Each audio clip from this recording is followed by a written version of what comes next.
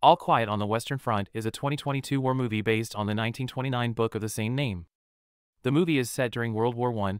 It follows the life of an idealistic young German soldier that, after enlisting in the German army with his friends, finds himself exposed to the realities of war, shattering his early hopes of becoming a hero as he does his best to survive.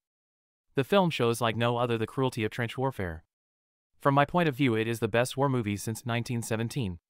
It is nominated to 9 Oscars, including Best Picture. For me, has a rate of 9 out of 10. You can watch it on Netflix.